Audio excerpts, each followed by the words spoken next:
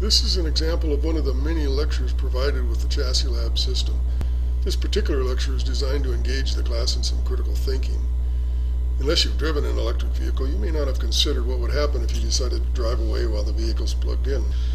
Guide students through the need for a protective circuit and show them how to do many of the items that are required to wire an EV. This lab is designed to happen after the circuit watts and wire lecture.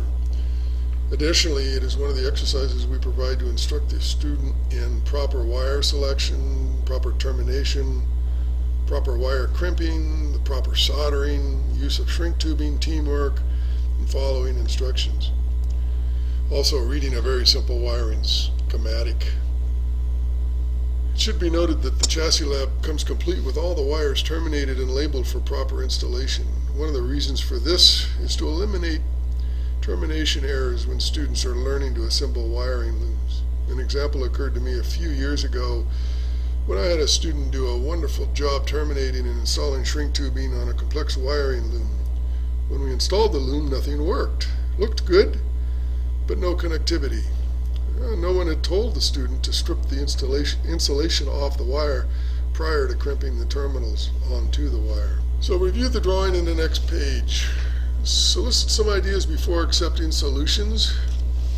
Sometimes new students jump to solution prior to defining the problem and documenting the goals. It's an important thing that we try to encourage.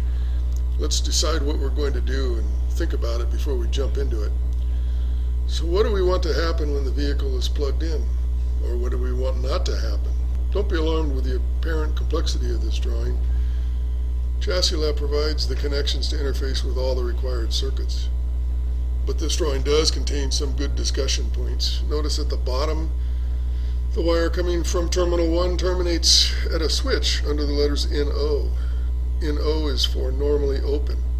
All switches are either NO or NC for normally open or normally closed. It is critical to use them correctly. Notice that the coil shown by the squiggly line is controlled by the key switch. Providing 12 volts to this switch activates the coil, which will close the switch and connect the wire 1 with the positive side of the traction battery, which in this diagram is labeled the main battery pack. Just above number 1 and numbers 13 are numbers 13 and 6. Two wires that terminate at a solenoid. Again, a solenoid is just a contactor, and this one is the main contactor, and it is controlled by the AC inverter or AC controller. The traction battery, or pack, negative, is connected directly to the controller at B-. It should also be noted that the drawing is designed for readability, and the numbered wires are part of the 35-pin connector that attaches to the controller, where the arrow points to the 35-pin connector just above B- on the controller. There's much to learn about this drawing, and you'll have an opportunity all in good time. So what's typical key switch activity? When the key switch is closed or on, certain predictable activities should occur. In our case, we will illuminate a green light and sound a buzzer when the key is on and the vehicle is not plugged in. If the vehicle is plugged in, we will activate a blinking red light and deactivate the key switch functionality. Knowing your components help too. Sometimes the onboard charger will provide a 12-volt circuit to control the relay when it's plugged in.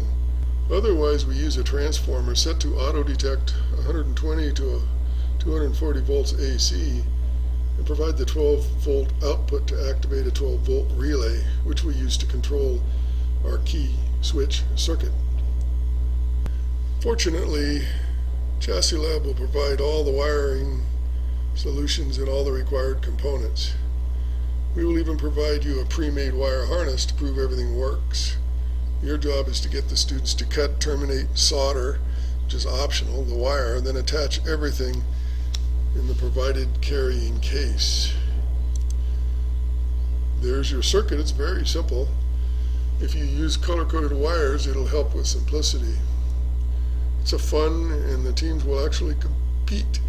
Competition is good, and it sets the bar for success. the winner does it correctly with the proper termination, and it works the first time. Winner is definitely not the fastest. The first team to test has never gotten it right the first time. Take a look at our video that we provide of a recent training class with 12 instructors. There's your bill of materials. We hope you have fun building your circuit, and it's important that you set the tone. Students should learn to do it correctly, cut the proper lengths of wire and use the proper termination and install them correctly. If resources are scarce, students can use wire from previous attempts or the master set from Chassis Lab. I've also used this device as a troubleshooting platform where I've made incorrect connections and had students troubleshoot the result. It's been interesting to see how well they do with that. If they understand how things work, they can solve the problems pretty quickly. I hope you've enjoyed this introduction. Again, this is just one of many lectures and lab experiments that we provide with Chassis Lab.